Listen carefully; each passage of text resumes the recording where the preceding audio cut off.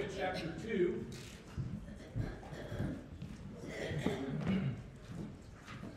Micah chapter 2 is where we're going to begin this evening.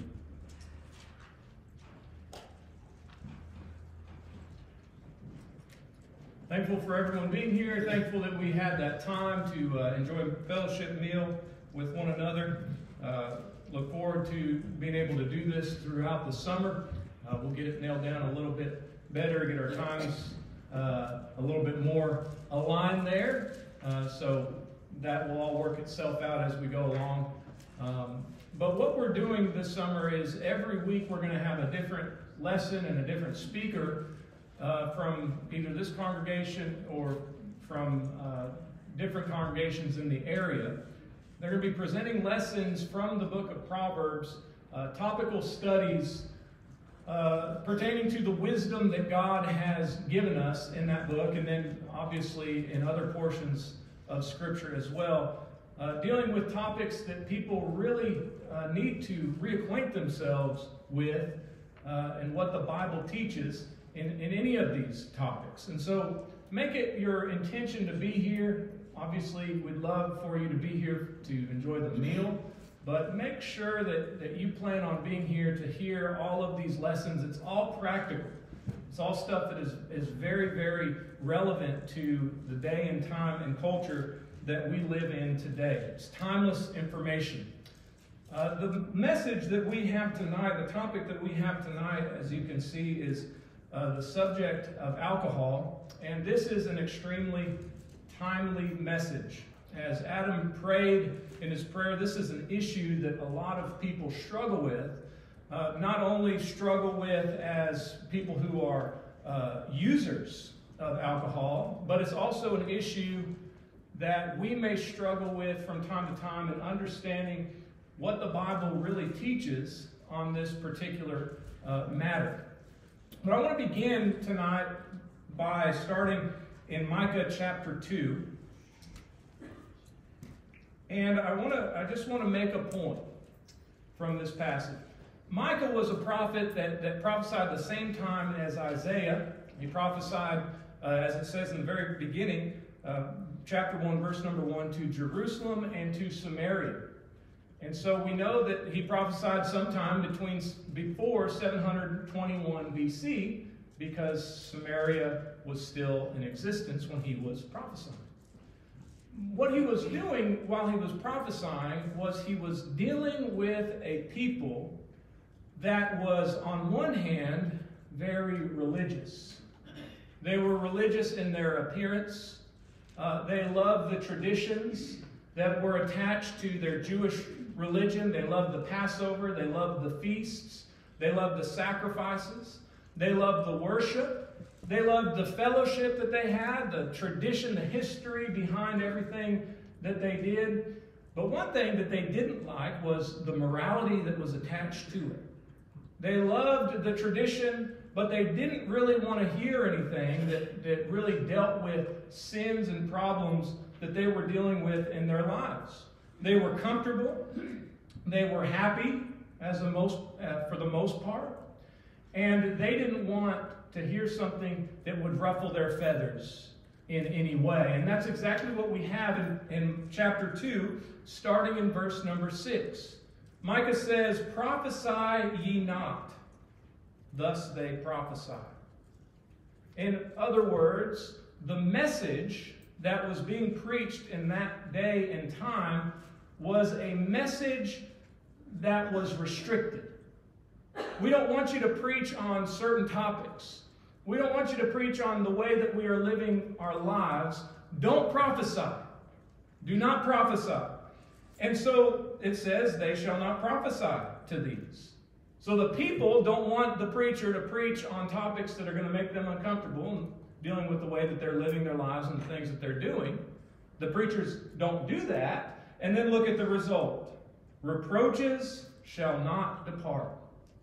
If sin is not preached on, sin is not going to be removed from the people. And it's indicative of our culture today, that we have more and more people, more and more churches, maybe even some of us from time to time have the attitude of, I don't want to hear something that goes against the way that I'm living. I don't want my toes to be stepped on. I don't want to have to make changes to my life. I want to go somewhere where it's all positive, where it's all Joel Osteen smiles and power of positive thinking, and you can do it. You can make it through it. And that's all people want to hear today. But if we jump down to verse number 11, it says, if a man walking in a spirit of falsehood does lie, saying, I will prophesy unto you of wine and strong drink, he shall even be the prophet of this people. So if someone comes into the church building and they say, hey guys, keep doing what you're doing. I know that you are drinking and you are living life to the fullest. That's what God wants you to do. God wants you to be happy. And these people would say, now that's a preacher. That guy can really just pull out of the text what God wants us to hear. And doesn't that look a lot like America today? We want to hear things that make us feel good, and we don't want to hear things that make us uncomfortable. And what's interesting is alcohol today is still an issue that is along the same cutting edge. There are people that would rather have someone come in and say, look, drinking is perfectly fine, and it's okay, and don't worry about it. We don't need to worry about social drinking. We don't need to worry about recreational use of alcohol. That's fine. And that's what a lot of people like to listen to. And we have a lot of those preachers out there, and more of them are within the church. But that's not what we come to do. We come to hear the Word of God. We come to hear the wisdom of God. And the wisdom of God is never going to have a message that says that social drinking, that recreational drinking, or the type of drinking that we think of today, it's never going to be okay.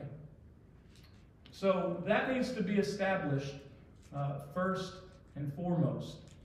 Now, we are going to look at the book of Proverbs to establish why that's the case. Why it is foolishness, it is unwise to drink and to drink in these recreational settings and to practice this social drinking as it is so common today. I hope that at the end of it, you walk away with a better appreciation for the issue. Maybe some things are clarified for you. Maybe you become more convicted. Or maybe your life and your mind is completely changed. Maybe you feel that it's perfectly acceptable right now. Hopefully at the end you will feel otherwise. But before we get into the Proverbs, I want to establish a point that when we're talking about wisdom, and this is true throughout the entire series that we're going to have this summer, that wisdom, in order for it to really work, it requires us to have an honest heart. And so when we're dealing with these issues, and especially the issue of alcohol and social drinking and recreational drinking, we have to approach these things honestly and dealing with the issues in an honest way. And so I have three things that I think is important for us to recognize. First off, we need to recognize that when we read about wine in the Bible, and then we take that figure and we use it to justify what we see today, we're not actually comparing apples to apples.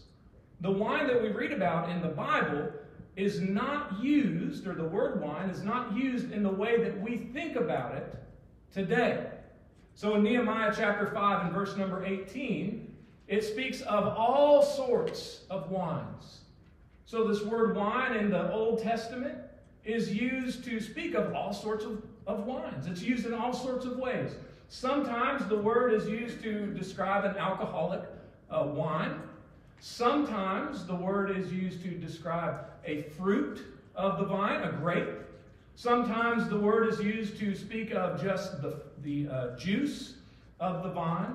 Sometimes the word is used to speak of the vine itself. Sometimes the word is used to speak of the vineyard itself. And so that's the way the word is used in the Old Testament. But how do we think of wine? And what are we taking that word to mean today? To us today, when we think of wine and we go to a passage of Scripture that speaks of wine, we take that to mean everything that's alcoholic. Just across the board, everything that is alcoholic. And so to us, these passages that speak of wine include wine, they include beer, they include hard liquor, they include all of these things. But that's not the way that the Bible uses it. And even in the context where the Bible is speaking about an alcoholic beverage, we're not comparing apples to apples. Here's what one dictionary says about the wine that was in Bible times, the alcoholic wine. All the wine of the Bible was light wine, not fortified with extra alcohol. Concentrated alcohol was only known in the Middle Ages when the Arabs invented distillation. Alcohol is an Arabic word. So what is now called liquor or strong drink and the 20% fortified wines, these were unknown in Bible times. The strength of natural wines is limited by two factors. The percentage of alcohol will be half of the percentage of the sugar in the juice. And if the alcoholic content is much above 10 or 11%, the yeast cells are killed and fermentation ceases. Probably ancient wines were in the 7 to 10% alcohol range. And to avoid the sin of drunkenness, mingling of wine with water was practiced. This dilution was specified by the rabbis in New Testament times for the wine customary at the Passover. So when we look at the word wine in the Bible, we are talking about something that is weaker from the very get-go as far as its alcohol content is concerned. It is estimated that probably if someone was drinking something that would be considered alcoholic wine, after they had diluted it with water, the most that it probably was in containing alcohol was 6%. Very, very low percentage. And that wine was something that was not created. It was not prepared for the purpose of getting drunk. Now, how do we know that? Because they went out of their way to dilute it for the purpose of not getting drunk. If they wanted to get drunk, there would be no need to dilute the beverage. But what are we talking about today? Well, we're talking about something in wine that is on average about 15% alcoholic, ranging a little bit in between those. We're talking about liquor that is extremely distilled and highly concentrated in alcohol. And we're taking those figures and we're plugging them into this Bible context. We're not talking about the same thing. It's like comparing and saying that gasoline and diesel are one and the same. You know, you can take a match and you could lay it on diesel and it won't catch fire until that diesel heats up to the flash point. But you take a match and you throw it on gasoline, it's immediately going to catch fire. They both come from petroleum. They're both oil products. What's the difference? Well, one is highly concentrated, highly refined, and the other isn't. And that's the sort of way that we need to understand wine in the Bible. First off, we have to recognize that we are not comparing apples to apples. The purpose of the wine back then was not to get drunk. The purpose of our alcoholic beverages today is to get drunk. That's the purpose that they are manufactured. And that alone should cause us to take a step back and say, hey, I don't care what the Bible says about wine, this is not what I'm looking at today. The fact of the matter is the Bible teaches us that we need to be sober people. 1 Thessalonians chapter 5 and verse number 6 tells us to watch and be sober. 1 Peter 1:13 says to be sober. 1 Peter 5 verse 8 says to be sober. The alcohol that we have is for the intention of making us not sober. There's no justification, therefore, for drinking it in some sort of recreational setting. Secondly, we need to recognize that the principle that would make us anti-drug is the same principle that we should carry into alcohol. So I don't believe that any of us are going to be against the usage of a pill to manage pain. If someone's prescribed an opiate, we might say, hey, you need to be careful with that. But if it's to manage the pain that they're dealing with, I don't think anybody's going to say, hey, that would be a terrible thing. Well, wine needs to be looked at, alcohol needs to be looked at in that same lens. In 1 Timothy chapter 5 and verse number 23, Paul instructs Timothy to drink a little wine, or to have a little wine with his water for the sake of his stomach and his often infirmities. You know what Paul is saying here? He's saying use wine as a medicine. Use the alcohol as a medicine. And it's going to have two effects. One, it's going to cause your stomach infirmities to be done away with. And two, it's going to act as a purifying element to this dirty water that you are drinking. Now, in that context, if wine was to be prescribed today or used in a medicine, I don't think that anyone would have a problem with that. And if you do, I just want you to check that and look in your medicine cabinet and pull out your NyQuil bottle and look and realize that that contains alcohol and that your cough syrup contains alcohol. But we're talking about a specific context in that setting. And we recognize that medicines are something that God wants us to take to get through our sickness. We have an example of that here in 1 Timothy chapter 5 and verse number 23.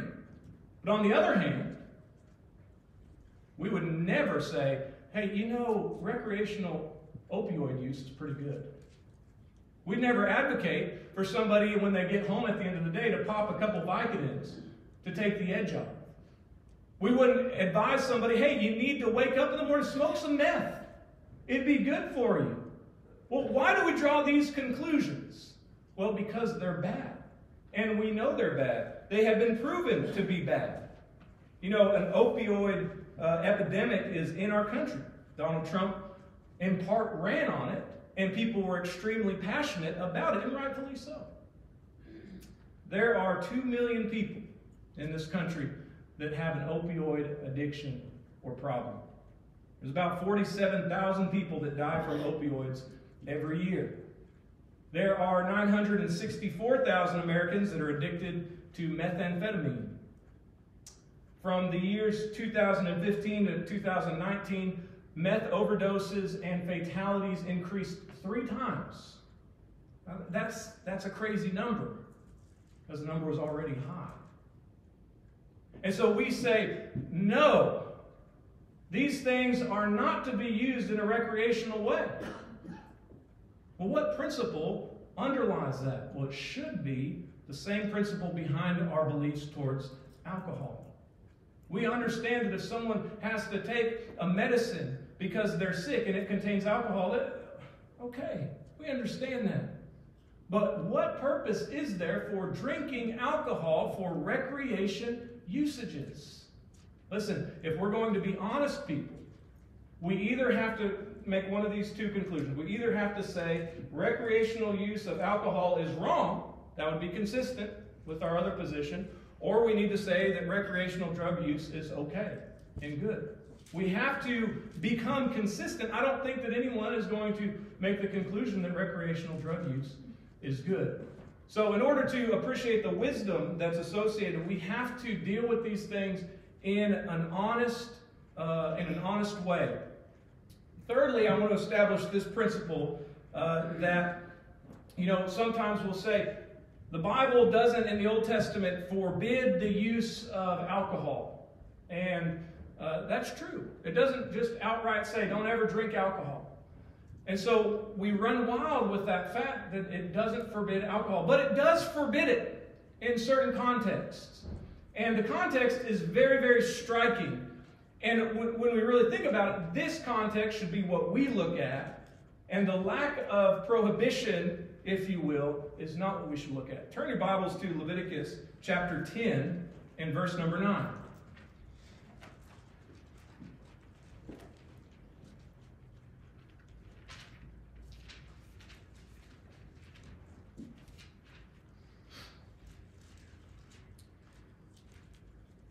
Starting in verse 8. Jehovah spoke unto Aaron, saying, drink no wine nor strong drink, you nor your sons with you, when you go into the tent of meeting, that you die not. It shall be a statute for forever throughout your generations. Now, there is a prohibition against drinking alcohol, and the prohibition is this. The priests are not to drink alcohol when they come into the tabernacle to offer sacrifices. Now, what bearing does that have on you and me? Well, in 1 Peter chapter 2 and verse number 5, Peter says that we are the priesthood. You and I are priests. When the Bible speaks of the tabernacle in the book of Hebrews, it's talking about the church. And listen to this. In Romans chapter 12 and verse number 1, it says, I beseech you, brethren, by the mercies of God, to present your bodies a living sacrifice, holy, acceptable to God, which is your spiritual service. And be not fashioned according to this world, but be ye transformed by the renewing of your mind, that you may prove what is good and acceptable and the perfect will of God. We are the priests today. In the church, we offer sacrifices to God. Tonight, when we come together as we study the Word of God, this is a sacrifice to God. On Sunday mornings, when we come together to worship Him, it's a sacrifice to God. But did you know that when you're out there in the world, that you are supposed to be continually offering a sacrifice to God in the way that you are living your life? This is the message that we need to take from the Old Testament's teaching on wine. Not walk away thinking that because it doesn't say it, it permits us. We serve under a better covenant. Our morality is not supposed to take a step back. It's supposed to take a step forward. We're supposed to become more concerned with living sober and having our lives and our minds set on serving God. And I think it's striking as well in Romans chapter 12 and verse number 2 that he says, and be fashioned not according to this world. It's hard to do that when the world's saying, hey, we should drink. It's good to drink. Drink with me. And we say, okay.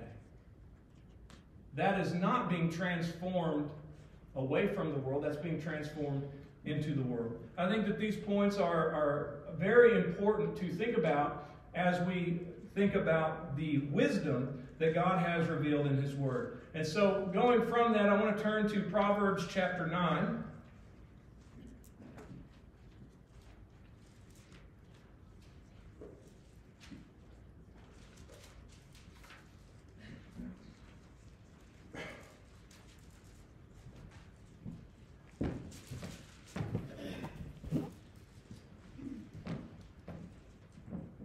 Proverbs 9, starting in verse number 1.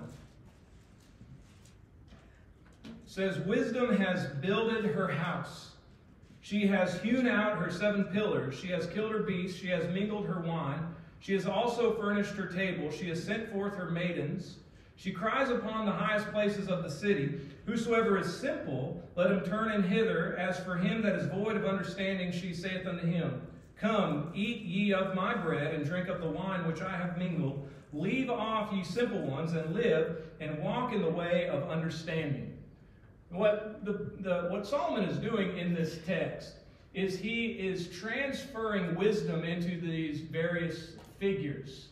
So some understandings would need to go into understanding what he's talking about. So as he begins, he says, wisdom has builded her house. She has hewn out her 7 pillars. The house of wisdom represents the life. The life of wisdom is one with 7 pillars. There's strength. We have heard in Bible classes that 7 speaks to the perfection. It's the perfect number. The house of wisdom is the house that is strong. It is sure. It is the house that's going to stand. And it represents the life of wisdom. The life that is dedicated to wisdom is the life that is going to stand. It's the life that's been proven. And it's reminiscent of what Jesus said in Matthew chapter 7, verses 24 through 27. If any man hears these words of mine and does them, will be like a wise man who builds his house upon the rock. And when the rains come and the storms come against it, it's going to stand because it has been built upon, it's been built upon the rock. That's what we're talking about here. Wisdom is spoken of here as a house. It's spoken of as a life. And the life that is dedicated to wisdom is the life that people should want to live. And so he uses a number of figures here to prove his point. It says that she's killed her beast and she has mingled her wine. Now, what we need to do is we need to think of what wine would represent in life. What would wine represent in life? Well, wine is always associated with happy, joy, merry people. That's the way that cultures view drinking. That's the way that it's presented. That's the way that it's presumed. And so the life that is dedicated to wisdom is given a promise here that you are going to drink something that is different from the wine of the world, but is going to give you what you are expecting from the wine of the world. You're going to experience the greatest happiness. You're going to experience the greatest joy. You're going to experience the greatest pleasure with this wine. Well, what is that? In Ephesians chapter 5, verse number 18, Paul says, "Be ye not drunk with much wine, which is riot, but be filled with the Spirit." The wine that we are talking about here is taking in the good things that God has given us, the teaching of God, and applying it to our life. The picture here is you want true happiness. This is what you do. And it's going to be the case every single time. But that's not the message of the world, is it?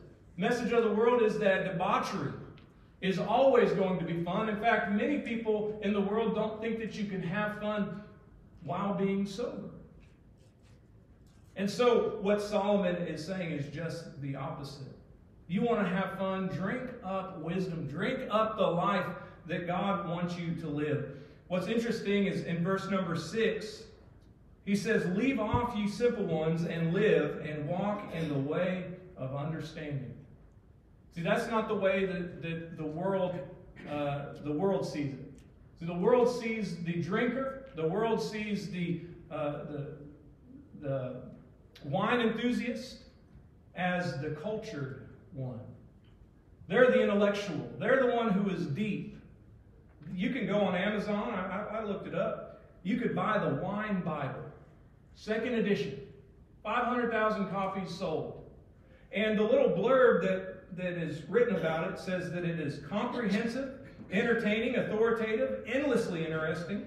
The Wine Bible is a lively course from an expert teacher, grounding the reader deeply in the fundamentals: vineyards, varietals, climate and terroir, the 9 attributes of wine's greatness, while laying on tips, informative asides, anecdotes, definitions, photographs, maps, labels, recommended bottles. Discover how to taste with focus and build a wine tasting memory. The reason behind champagne's bottles, Italy, the place the ancient Greeks called the land of wine, an oak barrel's effect on flavor, sherry, the world's most misunderstood and underappreciated wine, and how to match wine with food, plus everything you need to know to buy, sell, store, and enjoy the world's most captivating beverage. 500,000 copies of that sold. Because the world believes that sophistication is associated with being worldly. But Solomon says, "Leave off ye simple ones and live and walk in the way of understanding." You want to know about a wine? What about the wine of wisdom? And so we want to set that table that Solomon uses soberness and wisdom to contrast what people are seeking in wine and worldly pursuits. So good times are found in the house of wisdom, and the wine in this house brings true joy and happiness. Turn now to Proverbs chapter 20. Verse number 1.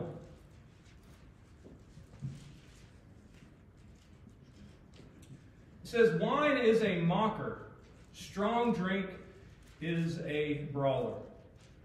What's interesting is that wine is personified in this passage. It's given 2 personality traits. On one hand, it is a mocker. On the other hand, it is a brawler. What image I like for us to get is that when we take a drink. What we are doing is we are choosing to ingest ourselves with these qualities. We're deciding, you know what, I do not mock enough. I am not enough of a brawler in my life, and so I'm going to put these attributes more so in my life. And it doesn't matter if it's the smallest amount. That's the reality. This is what we are putting into our body. We're putting in mockery, and we're putting in brawling. Now, what those words mean, you can let your mind go wander. How is alcohol a mocker? There's a number of different ways that we can think about it. People think that they don't look as foolish as they do when they're drunk, but they are an embarrassment to themselves and to the people that they're with. It gives people confidence that they really shouldn't have. Wine is a mockery because it's like that horse that has a carrot in front of it, and it's just trying to get to it, and it never can. It's never going to satisfy the person, and people always think that it is. What about this? In my experience with people and listening to them talk about drinking, it's the wisdom surrounding drinking is a mockery to wisdom and common sense. So let me explain what I mean. People drink today because they want to get drunk. Alcohol is expensive. But when you hear people talking about their experience over the weekend, they talk about how much they drank. Well, that is counterintuitive to me. If the goal is to get drunk and this is expensive, the best thing to do would drink the least amount that you possibly can. But it's foolishness. It doesn't make any sense. And so the drinker prides themselves on how much they drink. What difference does that make? If the goal is to get drunk, it is stupid. It's a mockery to common sense. It's a brawler. So this would mean it's boisterous. It's going to cause us to break through of our morality. And I don't know if you could see that, but alcohol use by the offender was a factor in 37% of rapes and sexual assaults, 15% of robberies, 27% of aggravated assaults, 25% of simple assaults. Now this is an interesting stat. Alcohol is more likely to be a factor in violence where the attacker and the victim know each other. So alcohol causes, by and large, people to hurt the ones that they care about the most. That's a mockery. That's a brawler. And those are the things that we are ingesting in ourselves anytime we pick up to have a drink to take the edge off. But also, alcohol is a mocker because people continue to think that they can handle it. We have statistical and anecdotal evidence that we could point out, but we have biblical examples as well. Genesis chapter 9, 1 Samuel chapter 25, 1 Kings chapter 20, all speaks of people who thought that they could handle their alcohol and found out the otherwise. All right, turn to Proverbs 21.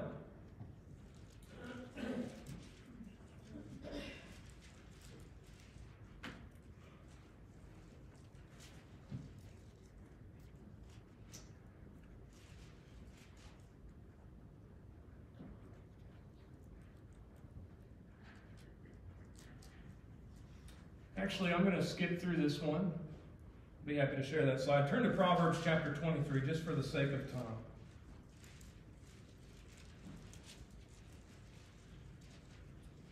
Proverbs 23, 18 through 35 is perhaps the saddest look at alcohol because it is the realest and most vivid look at alcohol in the Bible.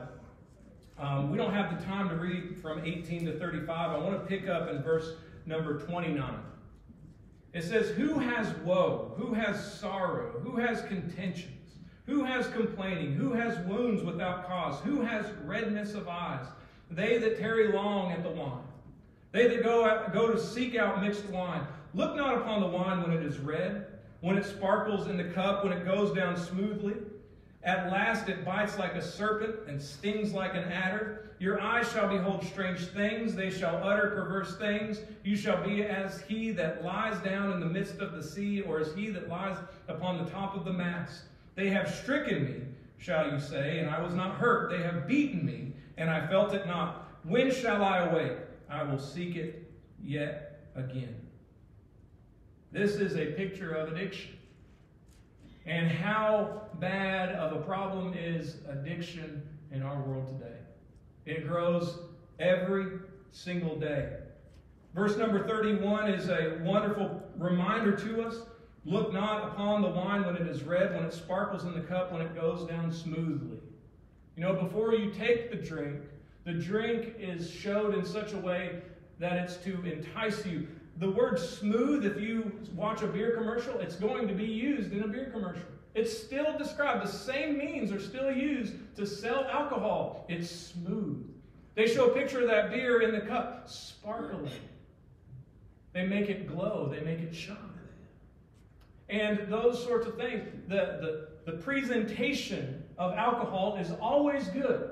It's always wonderful. It's always something that we would want to be a part of. And that's what leads us into the temptation. But Solomon's trying to remind us, do not let those things deceive you.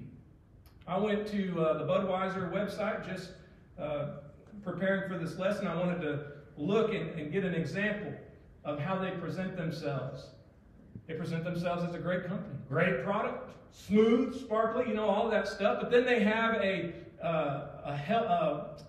community involvement tab or ways that they're giving back tab. I clicked on that. And there's a commercial. You can watch this 2-minute commercial where Budweiser just talks about how they're helping the disaster victims. They're providing water. It's a great thing. Good job. They're helping the farmers. They're helping fight climate change. They're helping to build back these communities. And wow, you think they are a good group of people, but they don't ever show the statistics. They don't ever show the 49% of people who are dying of cirrhosis every year. They're not talking about the people who have increased risk of heart disease, of stroke, depression, stomach bleeding, cancers. They're not talking about the increased likelihood of sexual behavior and the damage that is done because of it. They're not showing that people will utter perverse things, as Solomon's going to go on and say in verse number 33. They don't talk about all of the things that are said drunk that you can never take back. They don't talk about the children that are born, they don't know who their dad is because alcohol was involved. They don't talk about the woman who was abused because alcohol was involved. They don't talk about that. They show the picture of it shining in the cup. And the saddest thing about it is that these people get attached to it. They wake up feeling the effects of it. And as he says in verse number 35, I will seek it yet again. This should be a no-brainer for us. We can't be for the social drinking. We can't be for recreational use of alcohol because it is obviously leading to destruction. How can we be people who are about life and be for something that leads to destruction? I want to end, I'm going to move through those really quick. I want to end with Psalm 31 and read verses 4 through 6. This will be a very quick point.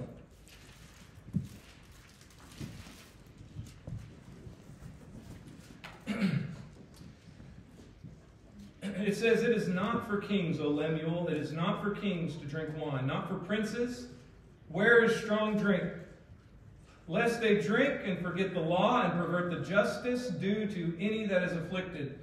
Give strong drink unto him that is ready to perish, and wine unto the bitter soul, and let him drink and forget his poverty, and remember his misery no more. Open your mouth for the dumb, in the case of all such as are left desolate. It is not for you, O Lemuel, to drink wine. And then he says it's for these people to drink wine. Some people think, well, okay, if I'm impoverished, if I'm in this lower class, God understands that I drink wine because I'm dealing with these difficult, depressing issues. And so I have my scripture for that, but that's not the point that's being made, period. The point that is being made is Lemuel is being told why he doesn't drink. The reason that he doesn't drink is because he's a king. And because he has responsibilities, he has things to do. He has to lead people. He has to remember the law. He has to deal justly. He has things that he needs to accomplish in this life. He's not one of these people that doesn't have anything to do. The picture of the person who drinks here is a picture of a sad, depressed, non-directional person.